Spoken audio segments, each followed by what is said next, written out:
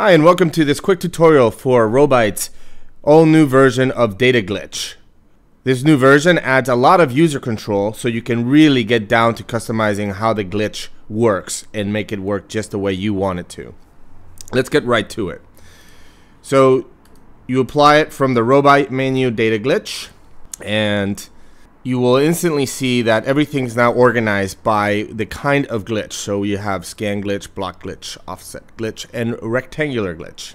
So let's go down just sort of in order so you can get a sense of what all the parameters do. So first we just have glitch count. And this is basically, if you were used to working with the previous version, this is pretty much how it used to work. You used to just sort of turn up the glitch and you get, glitch. You can turn this way up, by the way. This goes up to 1,000, so that's really tons and tons of glitch. Then let's turn up a little bit. So then now in scan type you actually have two kinds of scan. So that pertains to this scan glitch, by the way, which is the kind of scan. So image applies it to the whole image, and strip applies it to each strip individually. So that's why the strips are better defined when you have scan type set to strip. And then again, image and strip. Oh, here we go. You can also modify the size of the strip. So if you want to have larger strips, smaller strips. So here you can adjust the size of the strip, which is very handy. Now, seed random is what a random seed is just basically what kind of randomness it does. So if you have the same effect on two different layers and you want them to be different, or if you just want to change the look of it, you can just change this value.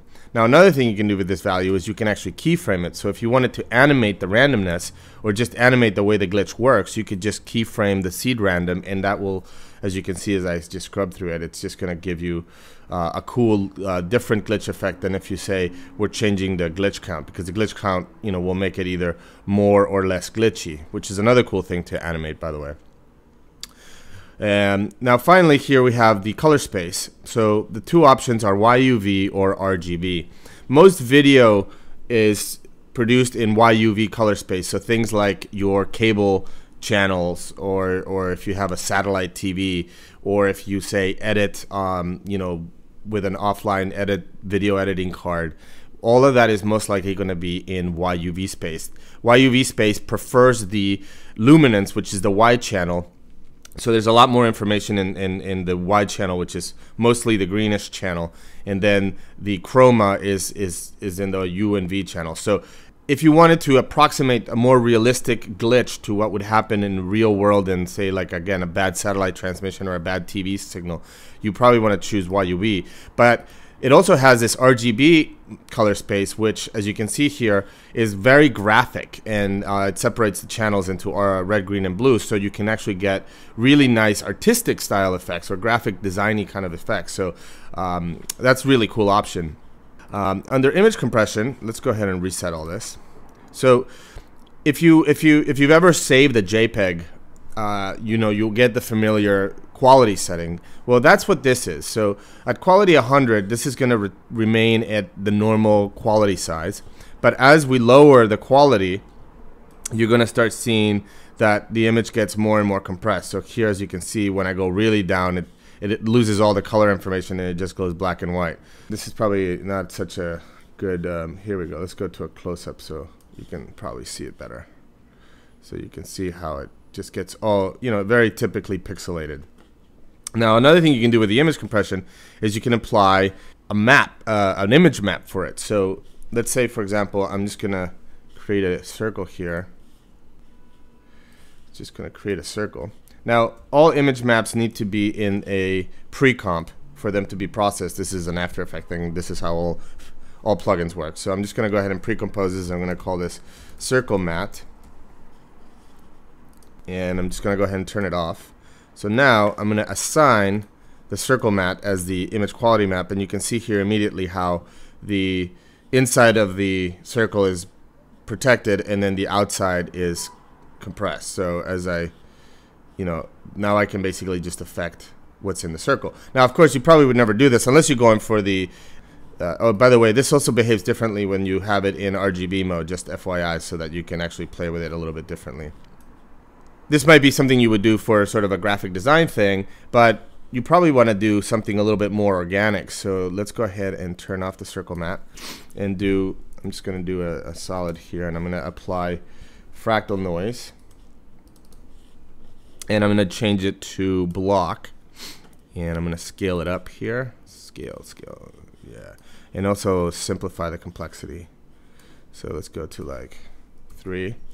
And we're going to also improve the contrast. So what's going to happen, as you saw with the circle, the white areas is where it's going to be applying the compression, and then the black areas is where it's going to not. So we're going to go ahead and do the same thing with this and pre-compose this and call this fractal. Oh, before we do that, let's go ahead and also animate this. So if we set a keyframe here and then spin this guy around to 1 revolution. There we go. All right. Pre-comp this. When you pre-comp it, you want to make sure that you move all attributes. So we'll call this fractal.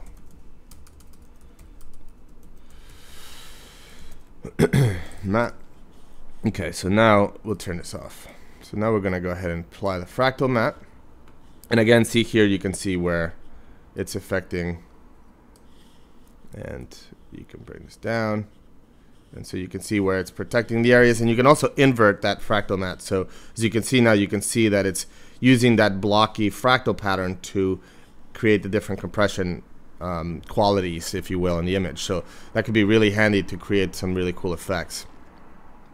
All right, so now let's go ahead and take a look at all the individual glitches. And this is what's really big and new in this version, is that now you can control each one of the glitches independently. So to make that very clear, we're going to go ahead and zero out all of the other glitches so that we just see what each glitch does individually. And we'll go ahead and turn this off as well. And here we go. So now you want to turn up the glitch count a little bit so you can see what's happening. And if we go ahead and, so again, remember that the scan type applies to the scan glitch. So if we're going to go ahead, go to strip here so we can see it a little bit better. And let's go ahead and do 10% on the strip size. Just turn this up. So as you can see here, we only have a scan type of a glitch. And if you bring this down, you can then bring this to 0 or bring this up. And then the amplitude is how bright each one of these glitches is. So if I turn this up, you can really sort of get really intense intense effect. And again, you can choose whether you want the glitch to be applied to all RGB channels, or maybe you just want to have one of the channels individually. So here it's only being applied to the red channel. Here it'll only be applied to the green channel. And if you're in in YUV mode, then the YUV channels are the ones that are going to show up here. So this is, again, remember I was saying this is the luminance channel, so you can see here how it actually applies. Now notice that it's also got all the colors, so again, you're getting to get different effects. So one of the really cool things about almost all of the Robite plugins, by the way, is that really they're kind of just fun to play with, right? You don't really need to read the manual. You can just start moving these knobs and you can immediately see really cool effects. So just play around. I mean, that's what I do normally. So, and again, all the channels together. And then there's RGB. So, oh, and then also you can, here's let's just make this open up. So you got per channel seed means that the glitch is applied to each channel individually. If you want it to be applied to all the channels the same way, then you turn this off. And so now it's just doing all the channels the same all together. Again, what works best for you, so just play with it, turn it on and off, see what you think works best. So that's scan glitch. So let's go ahead and turn this off, back to 0. And now let's turn up block glitch. So block glitch is these little blocky things. Let's turn up the amplitude on this too so you can see it. So these little tiny little squares with patterns in them, that's the block glitch. And again, the same thing, how much the amount you can keyframe, and then the amplitude is how bright they are. With the block glitch, you can also apply the image map. So let's say, for example, I do my circle mat, it's going to just apply it in the circle mat, or you could obviously invert it as well. So again, that could be a cool little effect. And then same here, you can actually apply it to all channels or each channel individually, so you can start getting kind of a cool effect. And again, the per channel seed will apply it to all of them individually or all at the same time. So here again, you can see how the different effects look. So let's go ahead and zero that one out. Now let's go to offset glitch. So if we turn this up, you can see it basically offsets the image and slides it over, which is very, very cool. So here we can also intensify or unintensify the effect with the amplitude setting. And here, if you actually go on the lower ring of amplitude, you start getting some kind of really cool effects right there. Like, I think this is pretty sweet. It just offsets the channels a little bit. Again, you can switch it from RGB to YUV. And by the way, if you wanted to combine RGB with YUV, just apply the effect twice on 2 different layers and then use transfer modes to combine them. You know, After Effects is really great that way. So as you can see here with YUV, you get all of the colors, so it's a bit of a different effect. So this is just a chrominance minus blue, I believe, or chrominance minus red. I forget which one's U and which one's V, but you can see it's very subtle because it's just moving off the chrominance. So if you want to go for just like a subtle effect, like you were, you know, trying to mimic, say, like a transmission from the 1970s or something, you don't have to go full tilt with the glitch. You can just do a little bit. But I kind of like the RGB look here with all the channels. I think this is a pretty sweet look. Let's go ahead and preview this. Again, you can see how so here the glitch is just static, right? If I wanted that glitch to be, if I wanted this glitch to be moving, remember I said I can just animate the random seed. So if I go to the beginning and I just hit a keyframe there, and then I go to the end and say maybe go to 100. So now when I preview this, you're going to see that the glitch is actually going to be animating because the random seed is changing. So let's go ahead and preview this.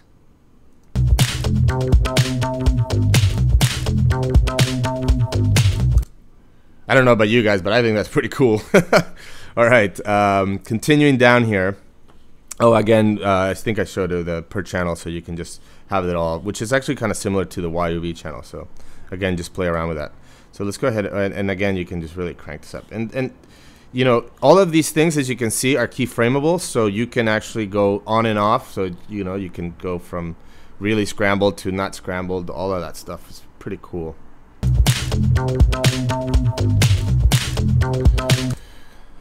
I can see some pretty sweet club visuals going on already. All right, so let's go back to 0 here. So we go back to our original image. And then finally, the rectangular glitch, which is a pretty sweet glitch. It's a little bit, imagine like, ooh, this one also works really well at low values, I think. So we're going to bring down the amplitude here. And let's turn off, let's make this YUV. So let's see, let's bring this up. This is actually, this one I think mimics closest what would happen when your digital cable TV, the one that has like 1,000 channels and they're trying to pack all of this information down this tiny tube, and suddenly it gets caught up and the buffering starts trying to catch up. It's this rectangular glitch really that it looks like the most. So let's let me do you a quick preview of this. By the way, notice how you can actually go into the negative with the amplitudes, so you can really play with this. So let's go ahead and preview this.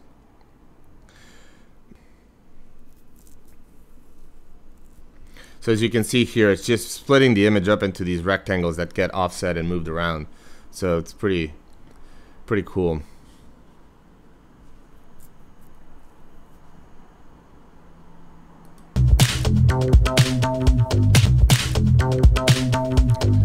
Again, this is really cool for sort of a graphical effect besides having it be a realistic thing. Now, if you wanted to go for a realistic thing, then you just combine a little bit of them all. You can go, so obviously we have the rectangular glitch. Now we can do a little bit of an offset glitch. We can get a little bit of this blocky glitch. That's too much. Oh, let's take off the matte. Let's just get it a little things all around. A little scan glitch. And so if you wanted to have it come in and out, I can then animate the glitch count, right? So I'm just going to have it there, and then I'm just going to have it come down to 0 here. And then back up to a whole bunch. Let's just go really high. So let's go ahead and preview that. By the way, I'm doing this on a MacBook Air laptop, which is not a very powerful processor, and you can see how quickly this is processing. This is at full resolution, as you can see here, HD. So very quick in rendering. All right, so let's take a look.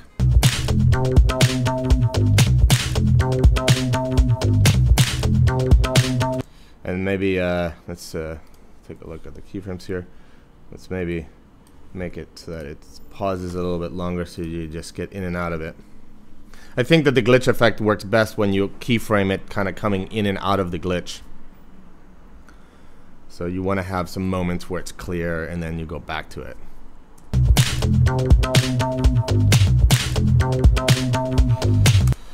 And then finally, the alpha mode, how you want the alpha to be applied. So in this case, well, this doesn't really apply for images that don't have an alpha channel.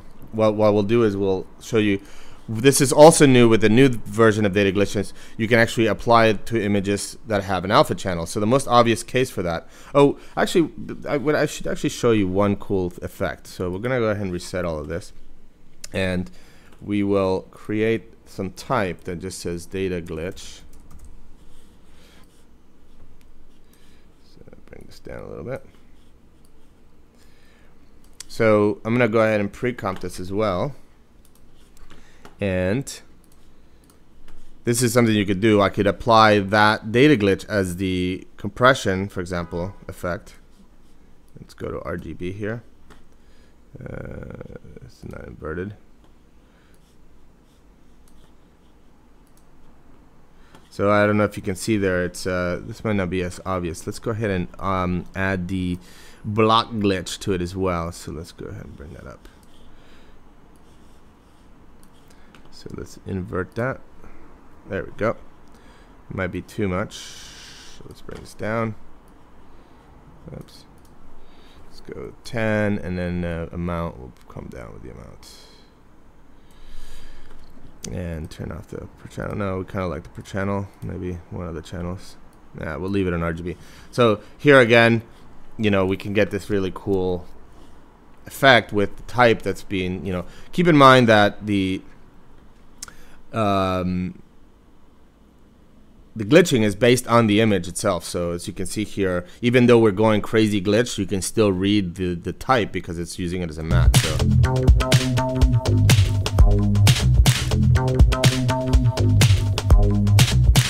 and then finally, you can just use it on the type itself. So we'll go ahead and turn this off and turn back the type and apply data glitch to this. So when I turn up the data glitch now, this is a whole new kind of really cool effect that you can do. And again, you can do it in RGB or in